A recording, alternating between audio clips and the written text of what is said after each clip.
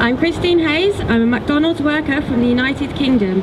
I have come to Chicago this week to stand up to McDonald's workers and work with them worldwide. When I moved to London, just like everybody else, I needed a roof over my head, to put food in my mouth and have enough to survive.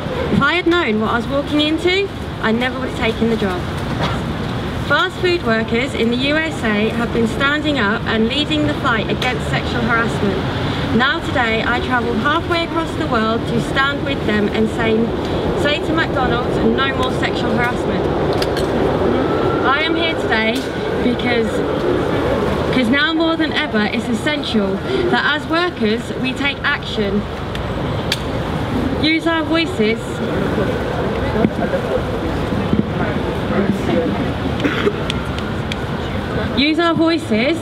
to make McDonald's account for what they've done.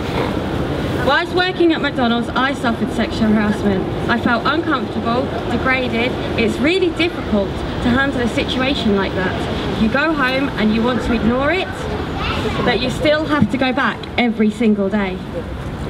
Sexual harassment can make you feel alone, but I am not alone. We are not alone. We got your back! Who got our back? We got our back! Who got our back? We got your back! Who got our back? We got your back!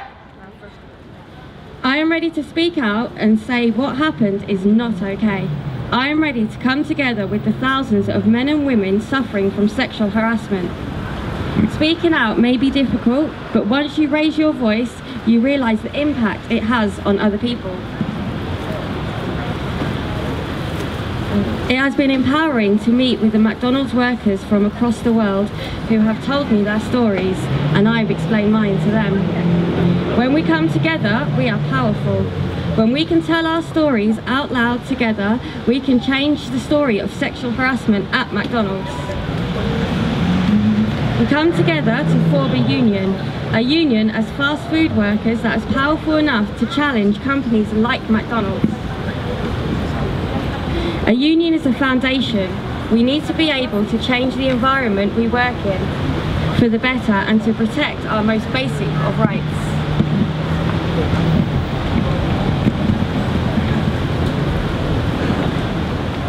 McDonald's makes billions of profits from our hard work, but you can't put a price on human rights, and our rights have been violated. The time has come for McDonald's to stop ignoring the issue, take responsibility and listen to the workers here today.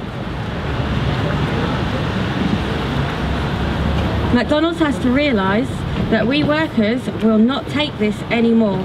We are no longer alone, we are many, and together we are powerful.